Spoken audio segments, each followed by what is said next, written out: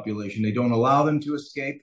The ones that don't support them, the ones that do help them, they do not dress. This is a breach of international law, by the way, right? This is a breach of the Geneva laws. They dress in jeans and t-shirts and pretend to be civilians and pull out an RPG.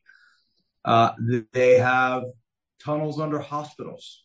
There were discussions and debates of whether they exist on. Of course, they exist under hospitals. Of course, they exist in schools, because Israel will not bomb those places, or has not bombed those places without, previously has not bombed those places, and is being extremely careful even now, because that's an excellent way to hide in a very dense population and a very dense 26 miles by 5 piece of strip of land.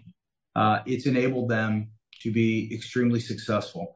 The United States does not have this kind of enemy at its gates.